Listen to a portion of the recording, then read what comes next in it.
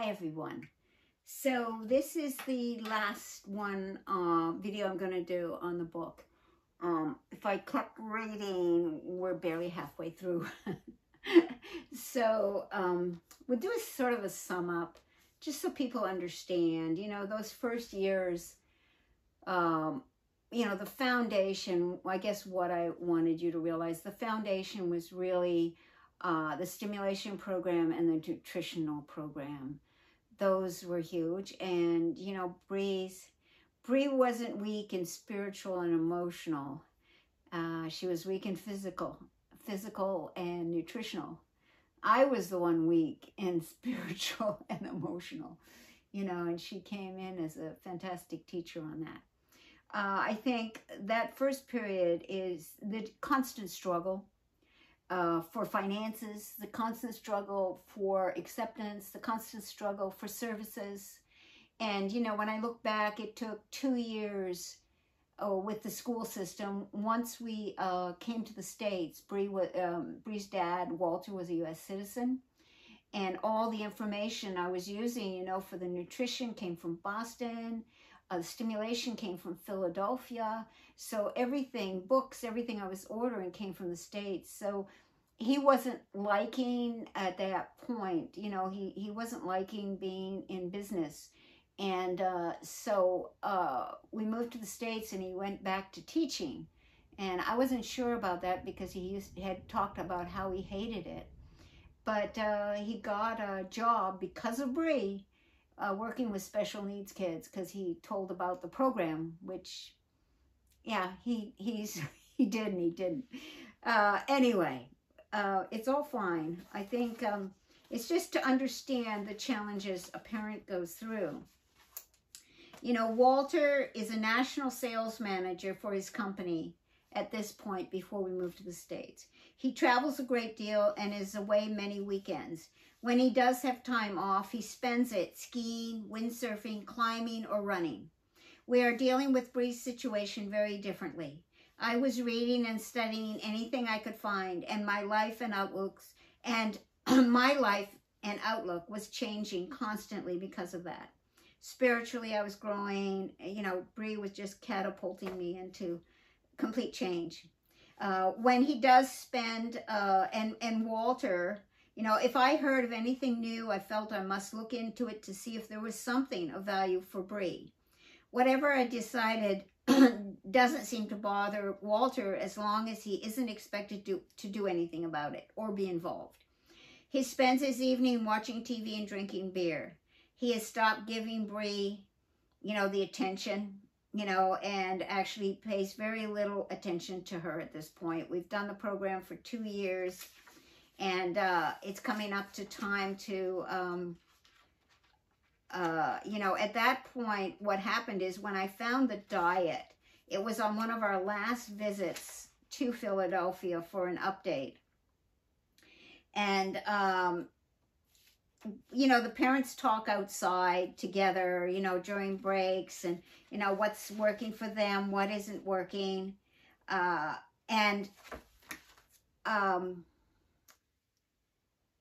I met one woman, she's passed away since. What a beautiful woman. She had a 2-year-old little Down syndrome boy. What a sweet family. And she died of kidney cancer. I was connected to them. You know, every Christmas we'd connect and stuff like that. Anyway, she told me, you know, I was struggling with seizures. It always felt Bree would advance, but a seizure would put her back. You know, she would be doing great, then she'd have a seizure, and she would, you know, so it was a constant step forward, step back, 2 steps forward, 1 step back. And she told me about a family somewhere in the States who were doing this diet called macrobiotics. And I didn't know anything about it, but that it was working for the seizures. But I was always listening. I was always watching. I was always looking. And I said, well, tell me more. And can I call them? Everything. And then she told me it was out of Philadelphia. No, it was out of Boston. It was out of Boston. And so I started doing research. What I found out is, you know, I started phoning everywhere. It was just crazy.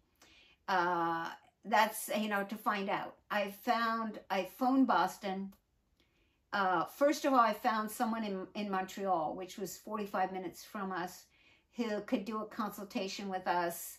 There was no internet then. Everything was phones and books, and, you know, I couldn't search something up on Amazon and have it ordered. There was no such thing as that then. So the searching was a very different, it's easy compared to today. There's like too much information in a way, you know, because you can be bombarded constantly by special free seminars and stuff. And now it's a matter of choosing wisely. Now that's what it is. So, but you know, if I had documentaries like Forks Over Knives, Game Changers, what you eat, all those documentaries are fabulous. Oh my God, the support would have been amazing. So, so what happened was, we were in Toronto. Walter was traveling a lot.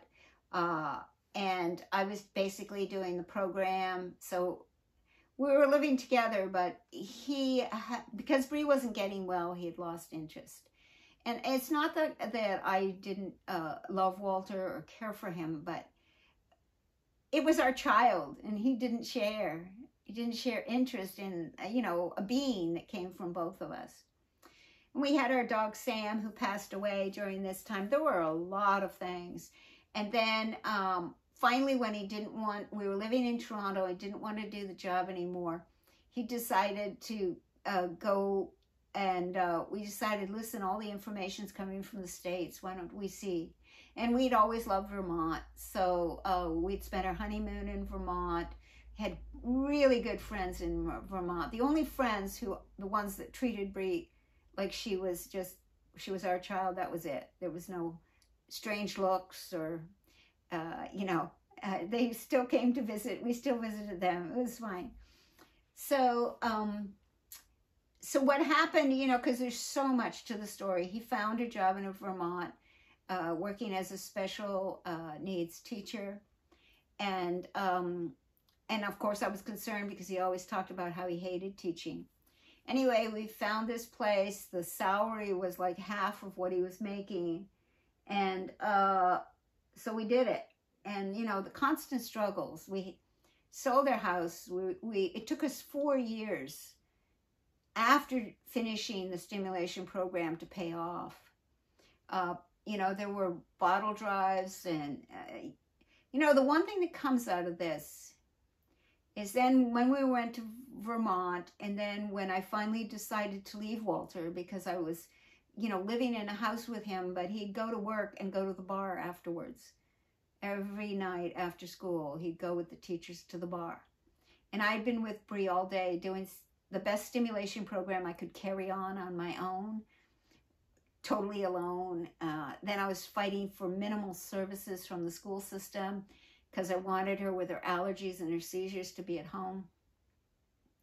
So, you know, here I was doing everything alone. And I started one day a week. He'd babysit Bree on a Saturday. I started working in a bookstore, and with a sort of a metaphysical bookstore with a lot of spiritual healing information coming in. And we started going also to 15 summers. We went to Macrobiotic Summer Conference, which was a week, you know, somewhere in the New England area. And Walter, Bree and I got in free because he ran the kids program. Because as a teacher, he ran the kids program. We got in free. So I got to go to lectures. I got to go somewhere where there was actually food that both Bree and I could eat, which was really nice. It was a really nice break. And the community was so accepting of Bree, which is really, that was a wonderful experience. And I'm connected with many of these people still today. But how I found out about this was I was phoning. I mean, I was even phoning the U.S. Department of Agriculture trying to find out how many calories were in, you know, sea vegetables, because I didn't know anything about nutrition, but I knew it was a doorway, and I knew it was important. So I had a lot to learn. And when I phoned the head office for macrobiotics in Boston, the lady that answered the phone, Susan, I started asking my typical questions. Do you know any other families doing this diet? And da-da-da. Always looking for someone to connect with to get information. And she said, well, my house mother used to work in Philadelphia.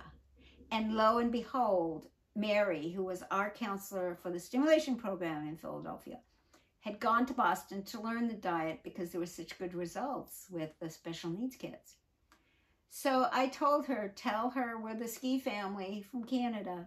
And she called back and said, if you can get to Boston, you can stay where we're staying because we're cooking for this lawyer. You can stay with us and I'll teach you. You know, I'll teach you during the day. And why she offered that was she knew we were a family who had done the stimulation for 2.5 years. So many don't survive that. So she knew I had my work ethic in place. She knew that if I committed to something, I would follow through. So she wasn't wasting her time on someone, because people do that. I've had a lot of it. I've, you know, connected with a lot of families and helped a lot of families out, but most of them wanted me to do the work for them. And they just wanted to take my time. And, you know, your time is for your child. It's precious. And if it's not for your child, you're trying to recoup yourself. Just keep yourself steady. And to this day, when there's a care situation come up, people in this area still think they think me, I should be the one. I have someone just emailed the other day that, you know, a friend that I used to know years ago has a 24-year-old son who I believe is autistic. She's looking for a live-in caregiver. And it's like, no, I did it. I did it, you know. Once someone gave me information that made sense, I pretty much ran with it. They didn't have to hold my hand too much. And even Mary, who was my first nutritional teacher, you know, I could ask her questions, but she knew then I would take it and do something with it. I wasn't wasting her time. So that was, you know, these connections kept coming. And I think it was because that I followed through and I did the work. And I didn't, you know, people knew I was serious. I wasn't just, I don't know, trying to make it look like I was interested or something. So I had agencies when I was in Canada wanting to bring families to see what we were doing, you know, because the results were good no matter what. You know, Bree became a creeper. That changed her life. And I got her to the point of walking with aid, holding on to me. But I was alone doing it. I just couldn't handle it. I needed help. Walter wasn't helping. And so I couldn't hang on to it on my own. So when I left him, I was really alone. You know, now I'm starting over. I ended up living in New Hampshire where I knew nobody, had no friends. It was the only door that opened. And it was someone I'd met at a macrobiotic summer conference who I ended up living with his mom.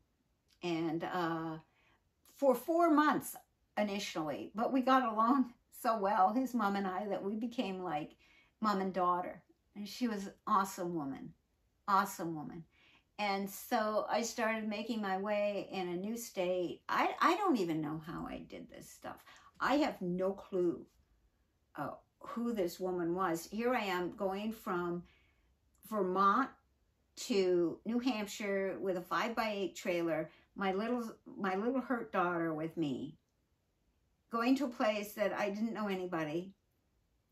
But it was the only door that opened, and Walter was wanting me to move out because we had spent a year, you know, separate bedrooms, me with Bree. And so I don't know, the grace of God, because I have no idea. When I read back to the struggles I had for services, now that's what I think about. It took me 2 years in New Hampshire with the school and with the school board. I had to go talk in front of them. I had letters from doctors because I wanted someone to come into the house for 10 hours a week. That was it. they were recommending basically an institution, Crotchet Mountain, which is basically a fancy name for a rehab center. And they couldn't understand why I didn't want to send Bree there, because it had a pool and computers. Well, she didn't do computer, and the pool was toxic to her with the chlorine in it. So 2 years, and I finally got the 10 hours a week. Crotchet Mountain, back in the day, was $125,000 a year. What I was asking for was $15,000. Even financially, it didn't make sense. But, you know, everybody has to fit into a box. I was the best deal going. The Health and Human Services, I fought and fought for services. Oh, I could get medications. I could get equipment that I didn't need because I was trained in the stimulation program. Not only that, I'm a trained parent. I've been trained up on the brain. I've been trained up on stimulation program. Then in 97, I got qualified in food as a counselor and teacher. So now they have this parent that's trained up, you know, the best deal going. And I had to fight tooth and nail. I had to go to Health and Human Services twice. And my caseworker, finally, they were lying that they had offered me certain things, and she knew it. And she just took the whole file and slammed it down on the paper. She said, that's not true. This woman's not getting that. And, you know, it's her and I with this table of people. So, you know, that's exhausting. Those were the things that were exhausting. You know, Bree was a joy compared to fighting the state, fighting for services, you know, being the cheapest option and yet having to fight for services to be the cheapest. They would have paid a stranger like double what they wanted to pay me, who's qualified, with the stranger just being someone they hired, not qualified, you know, would have paid without question. And I had to fight tooth and nail. And I didn't mind. They came into the house, Health and Human Services. You know, the caseworker came. She took notes the whole time. I was happy she was taking notes. There's nothing I had to hide. You couldn't put together what I was doing every day before a meeting like that. You know, it was our lifestyle. That's the way we lived. And it's, you know, touches my heart that parents must give up, because that struggle for just basic human rights, you know, and services is not right. It's not right. You shouldn't have to do that. You know, the strongest civilizations are the ones that look after their elder and their weaker ones. Those are the strongest civilizations.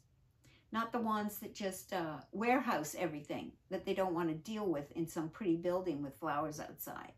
You know, whether it's our elders or whether it's our special hurt children, you know, whatever. You know, we like to just warehouse in a pretty building and all these wonderful services, supposedly. Anyway, that's my little rant on that. But what I've learned is just amazing. So what we got to was, I made a couple of notes on these last chapters, and I want to, and here's where there was a woman, the first woman from Health and Human Services. I actually got her before I think she went on to another job. But, you know, she called me and I said, I was so frustrated, and that, you know, I could get nursing care, I could get medication, I could get equipment, all the things I had worked for 20 years not to need. I told her I needed money to pay our monthly upkeep. I felt I was wasting my time. Either one of us knew how the information about me ended up on her desk, but it turned out somehow my case got on her desk, which is really good, because this woman came and visited, saw what I was doing, took my whole case to her boss, and got me into this program that was, it was a program that was being phased out. And it's like they slipped me under the door. I was the last one. The grace of God. I mean, really, these miraculous things came from somewhere. And she told me herself, my boss, I said, this is being phased out. What's going to happen? And she said, my boss, okay, no, my boss has made an exception for you, she said. No one new is being put in this program.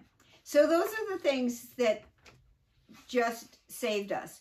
Another thing that saved us, and I'll go here to explain it better, because I went to, you know, I remember the file in the hospital early on with Bree, early on when Walter, her dad, got the file, he to go between appointments, but that was a mistake on the nurse's part. It said in it that mother is far too emotional. The mother is far too emotional. So, but then, you know, I started, thank God I was a reader, and I started reading books like by Bernie Siegel, Love, Medicine, and Miracles, and Louise Hay, you know, How to Heal Your Life, about positive things. When Bree was 7 years old, we were in Vermont at this time. My mother, she was amazing. She was reading a magazine I'd left at her house, the East-West Journal, and she saw an article on crystals. I had no idea, crystals. Now I wear one, which was a gift from Marcel Vogel. But she said, look into this. And I'm focused on food, stimulation, Mom. And so I said, okay, Mom. So I started phoning again, because this was the time when you had to phone. And I connected with Marcel Vogel's office, his research lab in California. And for whatever reason, another miracle, he answered the phone. His secretary had gone to lunch, and he happened to answer the phone. And I started telling them the story of Bree and, you know, what I was doing and everything. And he said, listen, he was Catholic. This was the man whose son was a Catholic priest in the Yukon, and he had met Mother Teresa. And he said, well, I've given up sugar for Lent. I'll take you guys on. So for free, he said, call me every Wednesday morning after I've been to Mass, and we'll do healing over the phone.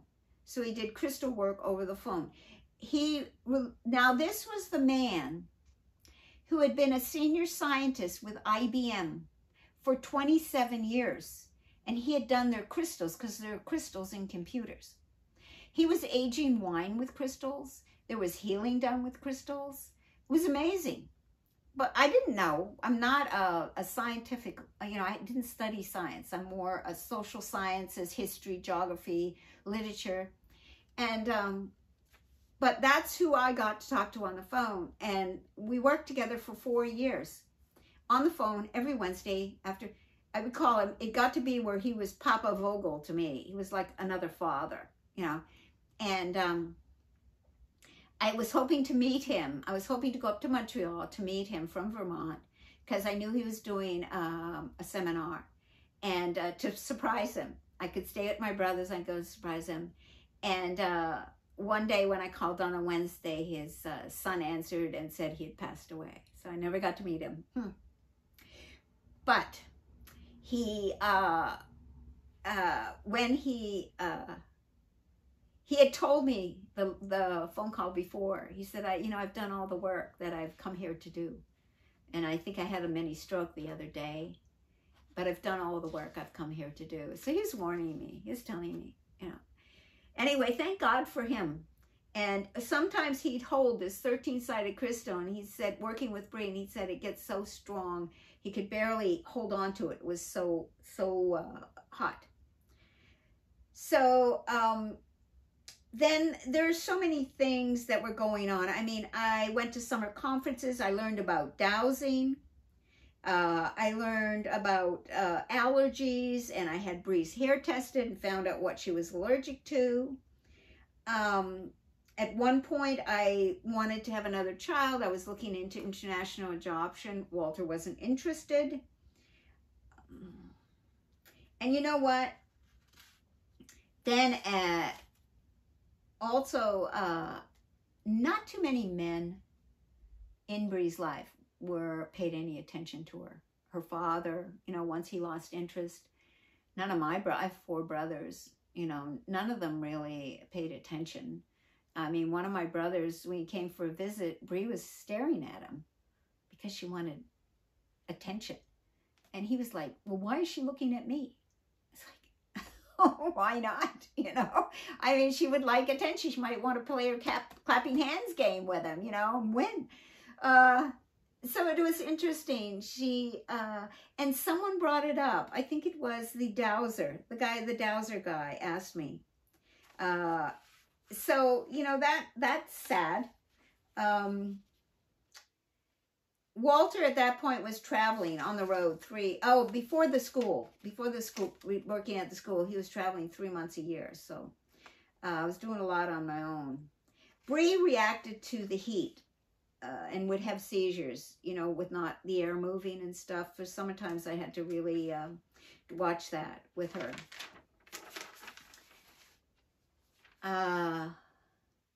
So then I remember when I finally got to New Hampshire, I'm sort of looking at these notes, wandering around a bit. A woman who first edited this book, I'm finding some spelling things that went wrong, you know, wrong.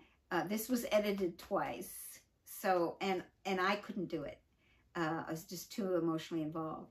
I'd probably need to read this, write it all over again and add the last so many things after 21 years old. But Lee Patterson was a writer herself and worked at this institution in Philadelphia, the stimulation program.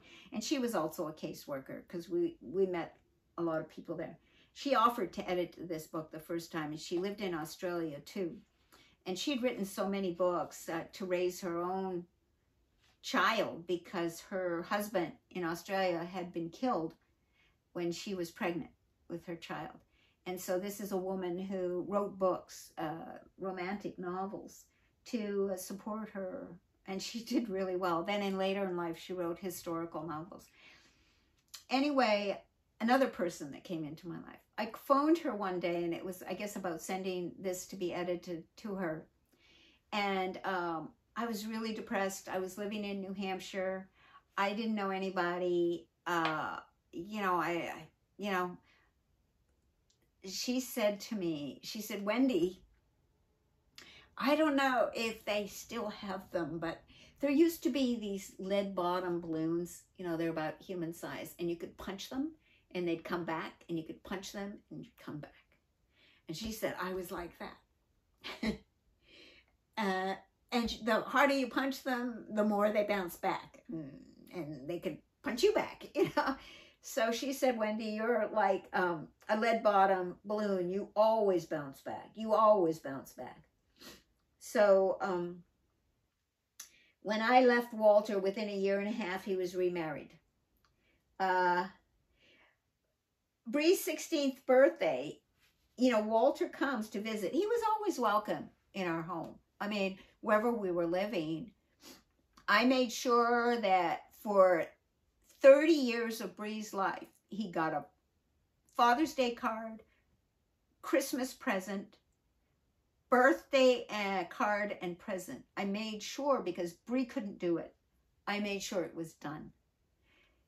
I never got anything in return, but I am only responsible for my actions, so I made sure that was done. On her 16th birthday, Walter phones and asks to show up. Like, I'm shocked. Why? You know, I asked him to come on her 21st too, because I had asked other people that had worked with Bree, and in a way I wanted him to see that she had such a wonderful community of people around her. But what I found out was his wife had been taking a program in Hanover, which is like, at that where we lived then was 30 minutes from where we lived. She'd been doing it for a long time. And that was the final one she did, and he came to Bree's birthday because it was around Bree's birthday. But he never came to any of the others. So the only thing that, and I'm okay with it, but in Bree's life, there were 4 weekends that I was not with her. 2 were my mom, so no problem. 2 were, 1 was with the last 2 aid supports I had. 2 awesome, awesome, awesome women. one I had for the last 5 years of Bree's life. Oh my God, what a woman. And one weekend with them. One was with Walter. I was petered out. I wanted to go to the Kushi Institute in Beckett just to chill. And I came back. I had left all Bree's food. I had aid support coming in the day. Basically, all he had to do was make sure she was fed, change her diapers, and be there, you know, because the aid support was there all day. Otherwise, read, watch TV, whatever. I came back and I didn't find out right away, but I soon found out through that woman that stayed with me 5 years of the aid support, that she came in one morning and Bree hadn't been changed. She was in a nasty diaper, literally had to be bathed. And she had to ask him, you have to help me bathe her. So I wasn't pleased. I wasn't pleased. He wasn't just basic care. And I had him so set up. You know, he didn't have to cook anything or anything. So once Bree got to 17, Walter was legally trying to do everything to get out of any responsibility whatsoever. You know, he didn't want to be involved. He thought because she was 17 that he didn't have any responsibilities. You know, he didn't relate that he had never paid for a wedding. He'd never paid for, you know, school or things that kids do at school, all of that stuff. You know, basically he was paying for a rental car. You know, so at the very end when,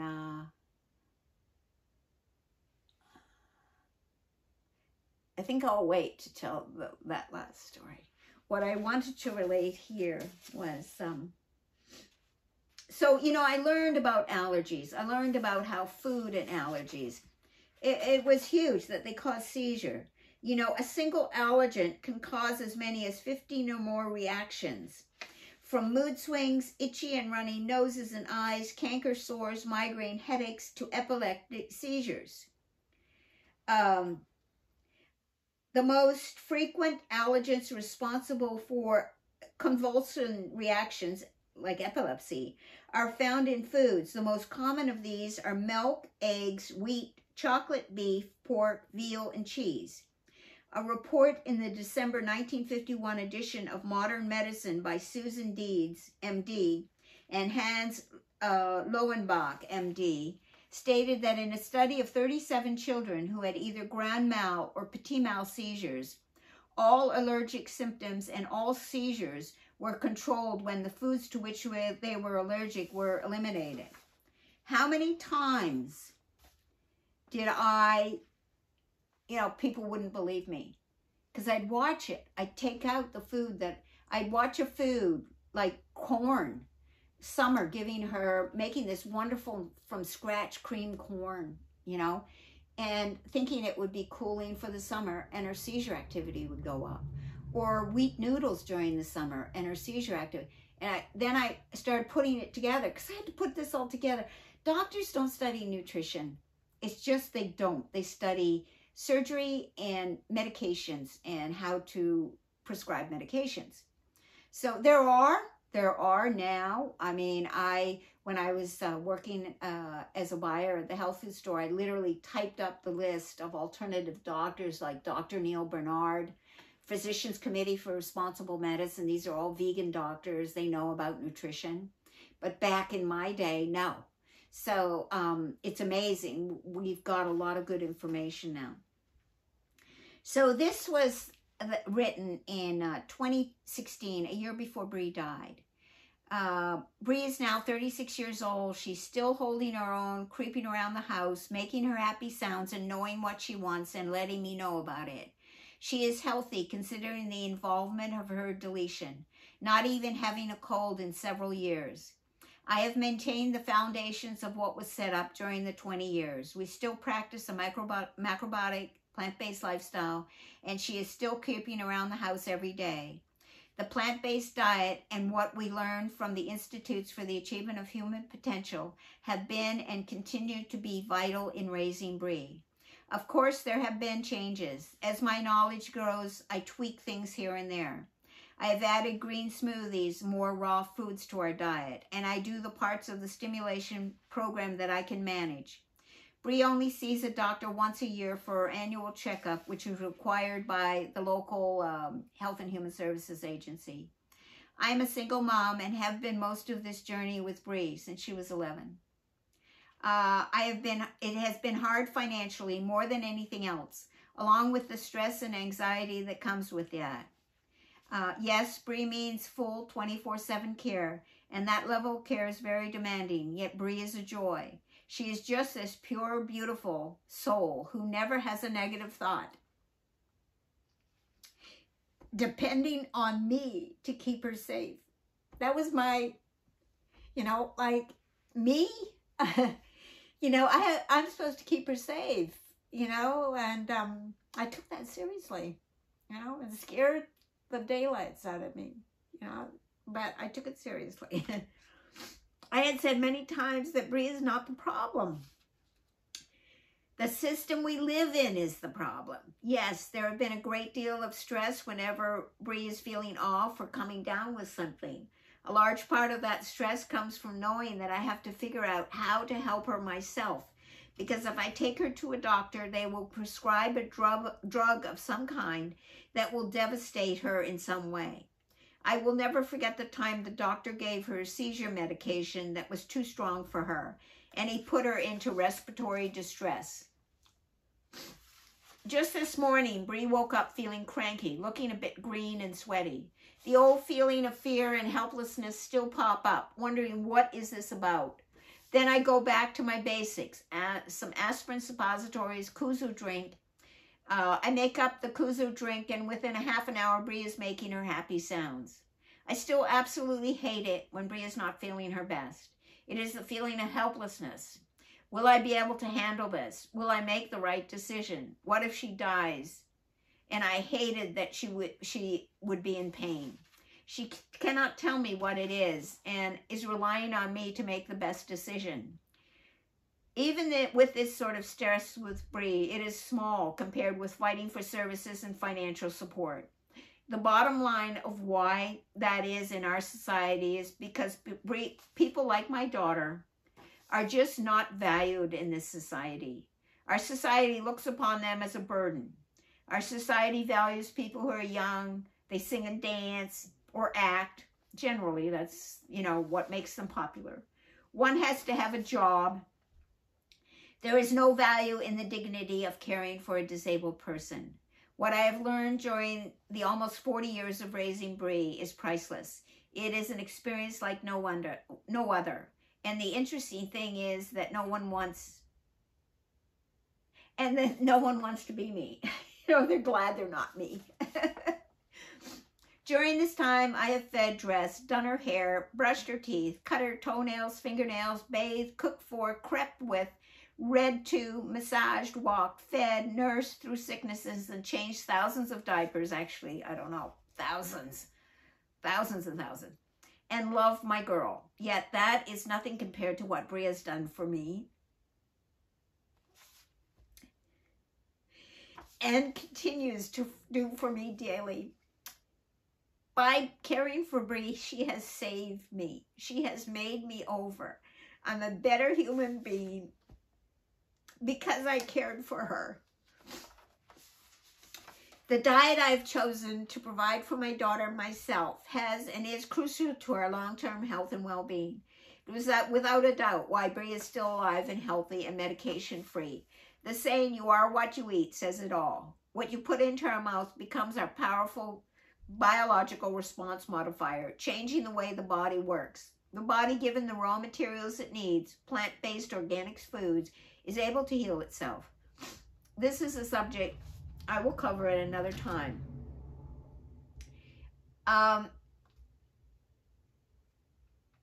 How does a parent of a special needs child not only survive, but manage to continue to care for and support a totally dependent child their whole life?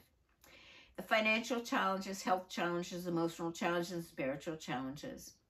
These are things that I hope to write more about. So, you know, I'm thinking, first of all, I really believe Bree would still be here if I knew about ion gut support. Bree passed away because her gut, intestines, gut, stomach, were backing up on her kidneys and shutting them down. Okay. And in retrospect, you know, I saw things going on, but I didn't know. I didn't have anything to relate it to. So that was happening. And she passed peacefully. You know, 4 days before she passed, we were creeping around the house together.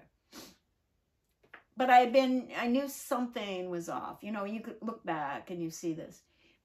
But if I had had ion gut health, which repairs the tight junctions in your gut, you know, Bree was constipated for the first 30 years of her life. And I managed it with suppositories daily. I also managed it, you know, when I found out about green smoothies, that really helped.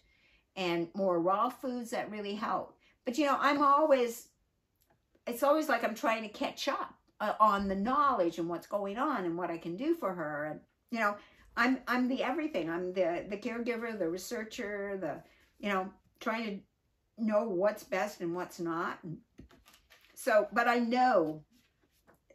know about that.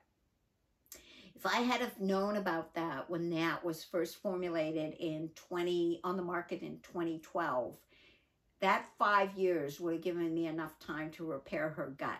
So it would have been functioning, because what was happening is the little waves of fibers in your gut that pushes the toxins, you know, what comes out of us wasn't working with Bree. There was nothing working there. So nothing was pushing. That could have gotten repaired with this good, you know, I really believe it. I really believe it. That's, you know, that's why I get passionate about it. I put a video on it because, you know, I'd love everybody to, you know, it's a protection against colds and flus and stuff, because when your tight junctions in your body are working, it keeps out toxins, but you absorb your nutrients better. So, but it is what it is. You know, you can't, the what ifs, you know, I can't do anything about what ifs. But the last thing I'll end with is, I don't know, about a year before Bree passed, Walter had been fighting me. Her father had wanted to do nothing and been fighting me a year in court. And at the same time, I think that's when I first started the YouTube. Because I knew that I had to make our story public. You have to be seen, or, you know, a mom with a spider, you could just get pushed under the rug. It is a constant struggle for services that you actually need. I could have gotten a lot of stuff that would have cost, you know, government tax, but I didn't need them for her. You know, I needed creeping. I knew the stimulation program that worked. I knew what I needed. I didn't need, you know, sitting does not get you to walk. You know, creeping and crawling get you to walk eventually. So there was an issue with the rental car. I guess Walter hadn't, it was being used in New Hampshire, but I guess he hadn't told his insurance company. So, so what happened was he calls me up, and I guess the insurance company says, you have to get this car back. I've got a big $100-pound Luna just walked in to say hi, didn't you, honey? And so she's not my dog. So what happened was he had to take the car back to Vermont. So he had to come, and I would be without a car. You know, I live in the country. I've lived in the country with Bree most of her, really all of her life. And so I'm without a car, and he has to take it back. He'd been fighting me for a year. At the same time, the Community Bridges, which is one of the local agencies, had been fighting me, trying to withdraw a stipend that paid for our food. And they wanted me, that's how it started. They said I'd have to give up guardianship of Bree to continue the stipend. I mean, this is, This is giving up the rights to speak for your child. So I had both of these people, you know, her father and this, for a year. I had a legal aid lawyer, and I had a disabilities rights lawyer, and I had a pro bono lawyer, one on each, you know, supporting me. But the stress constantly. So Walter has to do this, and he comes to pick up the car.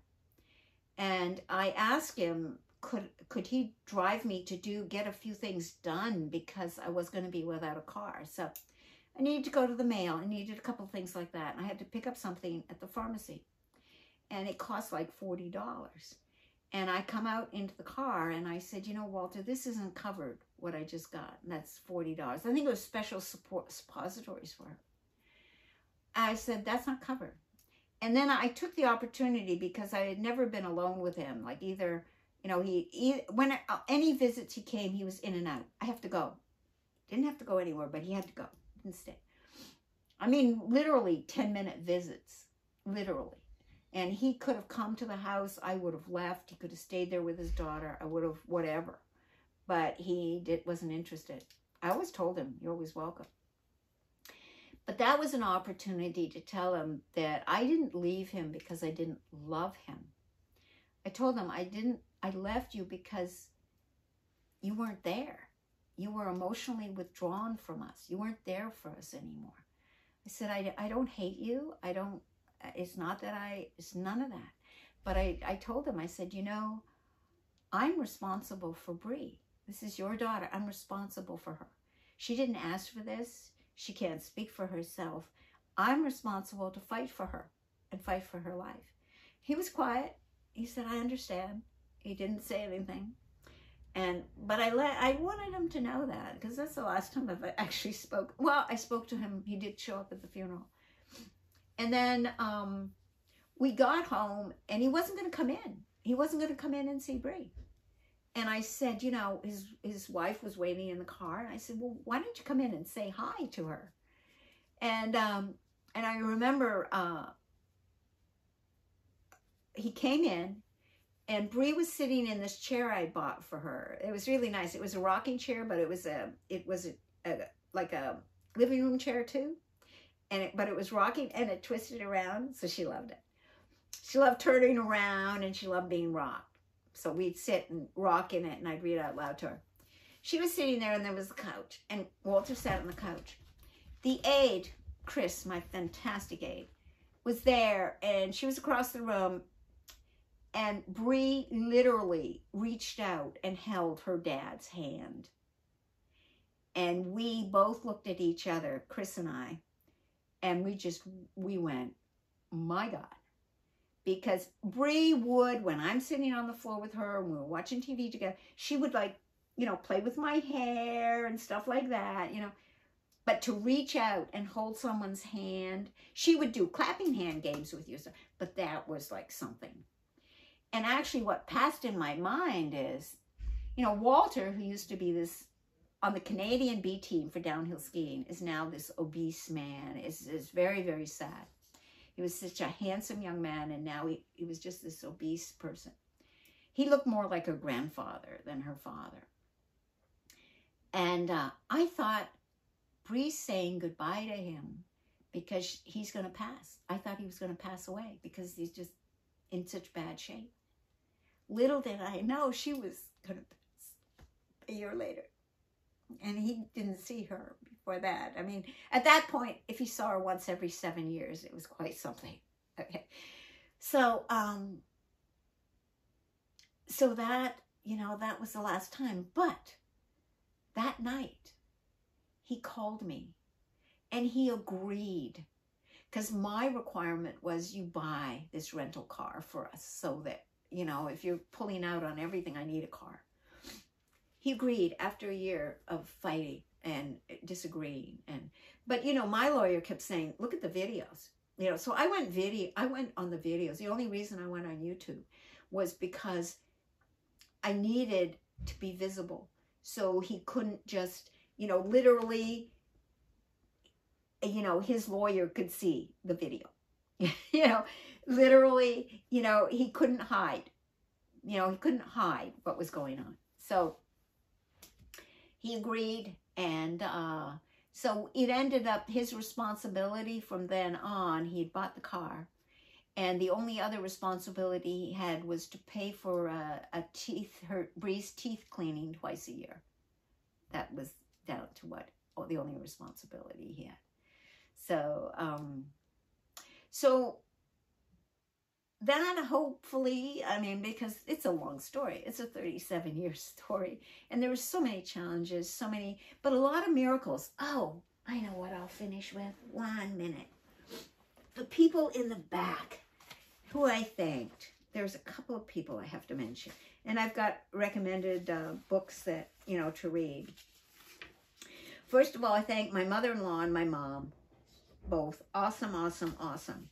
Then the 26 women in this little ski village who did the patterning program with us. Then I mentioned Hanselye. Actually, it's Hanselye. I thanked my neighbor. When Bree was born, she turned out to be the mother-in-law of Hanselye and brought me a copy of his book, Stress Without Distress. I mean, I'm headed into a life of stress and distress, and this woman, when Bree's born, brings me a copy of this book. I mean, miracles, you know. Little did I know at the time how much his work would mean in my life. She would also babysit Bree, one of my first angels. Then macrobiotic teachers, Mary Kat, the whole Kushi, Evelyn and Micho Kushi, who introduced macrobiotics to North America. Thank God for them. The Institutes for the Achievement of Human Potential, all that staff. Thank God, Glenn Doman, for the work they did. These people all changed our lives for the better. They gave Bree 37 years on the planet. Then the woman I moved in with in New Hampshire, the Tuttle family, oh my God, gave us a safe place. Then for 8 years, Zunk and Beth Bunker, Zunk Bunker. One day when I was out walking in the town we lived in, Bree's in the stroller, and Zunk drove up. He has since passed. He drove up beside us, got out and asked, "Who is helping you?" And here I am. I'm all proud because, you know, I'm shopping at thrift stores, but I'm getting name brand products for like nothing, you know, name brand clothes, and be able to clothe Bree and I'm going, oh, you know, and I told him, I said, I get Health and Human Services, I get this, and, you know, SSI for Bree. And this is an amazing story. This guy saved us for 8 years. So he was a busy guy. Actually, he was one of the managers for Aerosmith. And Bree actually met Steven Tyler. Yes, Steven Tyler. I was outside the health food store one day, and I was there with Bree, and he came up and he was talking to her. He's a really nice man, and I got to meet him later when I was working at the health food store. He'd come in, and I think he remembered. He appeared to remember Bree. Well, she's pretty unforgettable anyway. So always had good communication with him. When he came in, I always turned him on to the good stuff, you know. So Zunk used to be like a manager for bands and stuff, and so he knew Steven Tyler. They grew up in the same area and everything. So he's a busy guy, you know. He was raising money for public radio, and so he told me to call him, and I call him in busy, and I don't like to interfere or bother people. But he kept telling me to call him back, and at that point, my rent was $700 a month. That was back in the day. Wow. And all of a sudden, a check comes in the mail for $500, and it's from Zunk. And I'm going, well, thank you. I phoned him and thanked him, and he said, we got to get together and have coffee, and da-da-da-da. But he's always busy. I didn't. So the next month, a check for $700 comes. And I'm going, this is my rent. He doesn't know my rent, you know. So I phoned him and I said, well, why? He said, I don't know, just came into my head. And every check it had, the memo was my sacrificial angel. And he did that for 8 years. 8 years. He paid our rent, got me through, got us through, both through. You know, allowed me, you know, some peace of mind, definitely. Until there was a market crash, but listen, I was very, very thankful. So why he had met me originally, I was taking Bree for network chiropractic. And so there were about 6 people in the room at the same time, and Bree was on a table, I was on a table, and he was. And he asked me about Bree. And I told him, and I don't know where this came from, I said, she's really saved me. There was a story that I'd read probably, because I was reading all the time, that an angel had done her work and was about to go on, and heard a call for help. The angel was Bree. The call was from me, and came back. And so felt the same way that she had saved him. I had people stop me and say they had seen Bree and I out walking, and they had been caring for their wife or husband, feeling bad, and they saw us. They said they felt better. They thanked us, stopped us and thanked us. Thank you for what you're doing, because you made my day better. You know, they didn't feel alone in what they were doing. So it was an amazing journey. So that, you know, those stories, there's so many stories like that. Just impossible situations that happened. Marcel Vogel, I told you about how he came into my life. The people we rented a house from for 20 years, they gave it to me at a price I could afford, and I would make sure it was well kept. You know, I always made sure it was looked after. The town where we lived in, the on-scene support, where I got my taxes done, the guy says, if people don't see you guys out, because there was one summer, literally, a company gave me some rug runners, and I made a whole creeping place out on the front lawn. So Bree would get fresh air and we'd be outside creeping. So the town really got to see us. And I loved doing that. But I was doing everything alone. So things in and out 6 times a day, creeping her around, carrying her in and out. I mean, things like that at the end of 3 months of summer. You know, you're wasted, you're tired, and didn't have anybody helping me with it. But the town kept this, they all knew where we were. I mean, I didn't know the people. They knew me as Bree's mom, but like the police knew where we were. The fire department knew where we were. They all knew where we were. I mean, there was a time when where we lived caught on fire, and we had to move out because a plumber was doing a repair and caught the house on fire when he was using a blowtorch. I mean, there's on and on amazing stories that, you know, it's just, there's a lot that goes on in 37 years. We got through it all. But the biggest struggles were always financial. And to this day, you know, now that Bree has passed, you know, I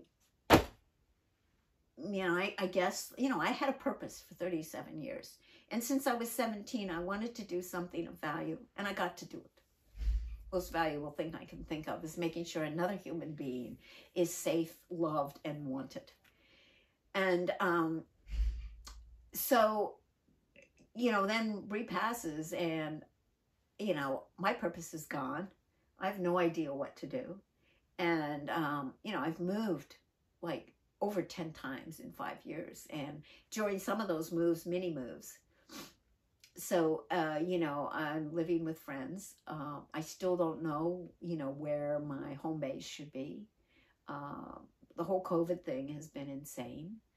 And so, you know, I'm a U.S. citizen and I'm a Canadian citizen. But I'm not sure, you know, I'm really putting me in a place of trust. I don't even know, you know, what You know, I'm doing jobs here and there, but, you know, I'm still trying to make a living, you know, a affordable living to pay rent and look after myself. Thank God for Bree. Thank God for being, you know, on this healthy diet because of her. Thank God for being pushed into my spiritual life. You know, so I do daily meditations, and I'm always, you know, I'm doing this neurocycling now by Dr. Leaf. I'm reading the Course in Miracles. I walk. You know, I still have my dog Truffles.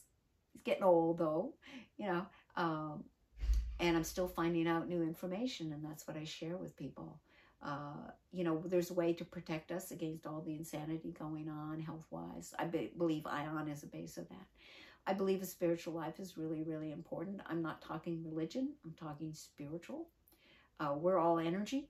You know, I believe in positive. We're all energy. I believe in healing, you know, the old patterns we have from our child, negative patterns, toxic thoughts from our childhood. So, you know, there's a great deal of hope. There's so many people working to heal the environment. I don't listen to the news. I don't think it's going anywhere. I don't think politics is going anywhere anymore. All they're doing, it's just talking heads. You know, but there are a lot of people that are doing really great. You know, the fact that Coke is being even allowed to be sold, the fact that, you know, Roundup has commercials on TV, that should be criminal.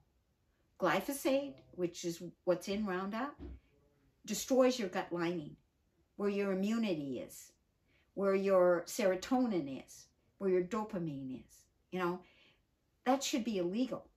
So we live in a world where, you know, the politicians and the 1% are making a ton of money. You know, wars,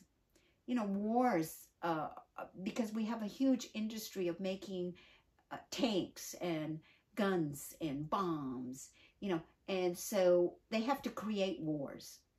And it's interesting, they create wars in countries that have resources that they're interested in. Before this local war happened, there were politicians investing in the military industry, the weapons industry. They were investing stocks into that. You know, that's the insanity that's going on. You know, foods that are allowed to be marketed, chemicals that are allowed to be marketed, like put this on your lawn, you know, that stuff put Bree into seizures. That stuff my dogs would throw up. You know, you don't see it. But when you see lawns with the little yellow signs on telling you, they hide them in the corner because they have to legally put what has been sprayed. 2D4, that's a part of the Agent Orange chemical. And they put it on lawns in communities. New London, a local community where Bree and I spend a lot of time. I'm not there now. But I see it springtime. You know, they're spraying it. So, but there are people that are doing good stuff. And those are the people to get involved with. Those are the people to support. You know, there's great hope. Regenerative farming, you want to support something like that. Farmersfootprint.org.us, farmersfootprint.us. You know, these are people that are working to regenerative farming to bring our soils back. Our soils can come back within a year. But we can't wait forever to do this. You know, the earthworms will come back in a year. So, you know, nature is very forgiving if we would stop what we're doing. I will do a video soon about just products in your home that you can change out and you know, invest in our future by investing in non-toxic products. So, so I still have a passion to, I want Bree to be proud of me, you know, and most of everything I do is to honor her legacy. And I hope I'm doing it. And I hope that, you know, people will be inspired. You know, greatest gift, hard, tough, but greatest gift is caring for our animals and our people who depend on us. Innocents, you know, they depend on us to, and the earth depends on us to stop doing the insanity stuff we're doing. So, I want to thank you so much. And so this is the last of the thank you for being on the channel and listening to Bree's story. Thank you. Until the next time.